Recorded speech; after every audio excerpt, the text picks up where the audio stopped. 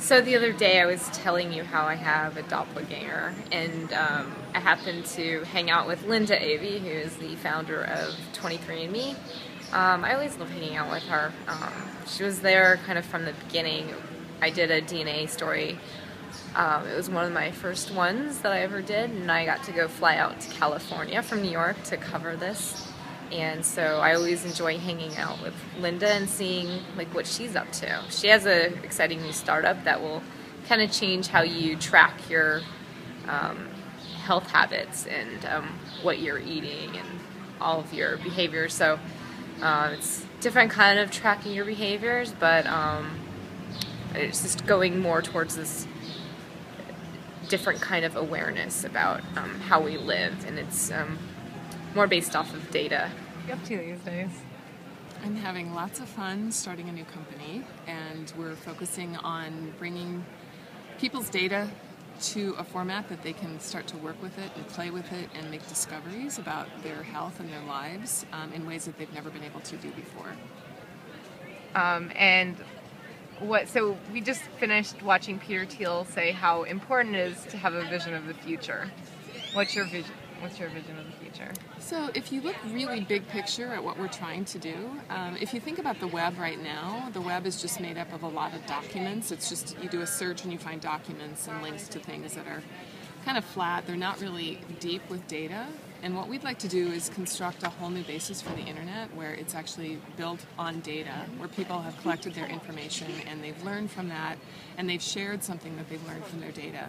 And so instead of doing a search on something about why do I get migraine headaches, instead of just getting anecdotal stuff or just opinions or maybe doctors saying things that they think is going on, you'll actually be able to pull up some data where people have actually tracked why they've gotten migraine headaches, plus how they've actually been able to get treatments for those and how they've worked. And this will not be based on opinions, it will be based on data that's been collected and hopefully put in a very beautiful structure that people can then understand very quickly. And we met because I did the DNA story, and you're the founder of 23andMe. So what other technologies have you adopted? Because I see that you have the Basis Watch there. Yes.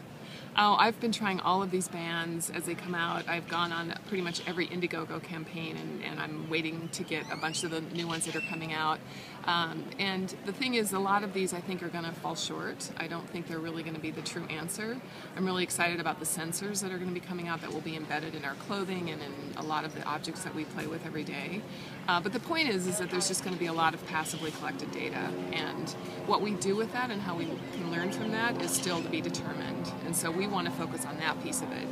However the data comes in, great, but then how do we combine it with other data, bring it all together, assemble it, and then start to make discoveries out of it. That's the main thing that we want to focus on. So yesterday I was talking to someone, and we kind of look alike, and we both were talking about how we took the DNA test, so we could share it with each other. So that was pretty funny. That's very funny. I love that. It's, I guess we all sort of have a doppelganger out there, and whether or not it's based on anything genetic or it's just sort of random that we look alike, but I can't wait for you guys to compare your genomes. Type is like an expression of our genetics, so. Yes, exactly. There's a reason. And it helps that your hair is cut the same. I think it's just the bangs. The bangs. Hey, I had these bangs before Michelle Obama. You've had bangs much longer. You set the trend, Lindsay. I had bangs when I met you. Yes, you did. I thought they were very cute.